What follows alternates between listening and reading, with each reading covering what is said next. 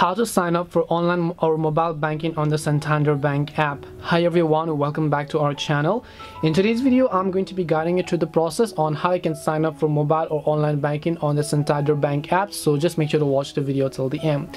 Now remember that we're not learning about creating a bank account, but we're talking about only activating our mobile banking or online banking for the already existing bank account, which means that if you want to use or activate your online services for the bank, you have to make sure that you already have a bank account. Online banking or mobile banking simply refers to the ability of making transactions via your mobile app or your website without having to visit the bank manually. That's simply what online or mobile banking means.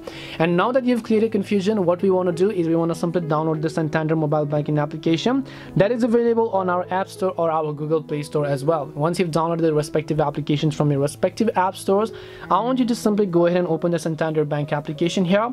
Once you open the Santander Bank app, you're going to be able to see this sort of interface where, as you can see, you're going to see this side of interface. First of all, what you want to do is, if you already have an online banking account, you can enter your user ID and password and log in. But since we don't have, you'll find first time user, and then you'll find the enroll now button. So you want to make sure to just tap the enroll now option here. Once you tap on the enroll now option, you'll be able to see let's get started options. So just set up your mobile and online banking account. Choose one of the options below. So you can choose to enter your account number, or if you have already received your debit or credit card account details, then you'll be able to simply enter them.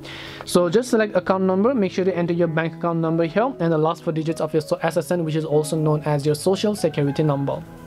Once you've done all these details, just tap the continue button. It'll ask you for a couple of other informations to upload your legal documents and so on. Once you've done that, you can simply choose a username and password so that next time whenever you want to log into your Santander Bank account, you can simply go ahead and then enter those. After you follow the instructions, which means the on-screen instructions, I'm sure you can do that, your online banking or mobile banking for the Santander Bank will be successfully activated.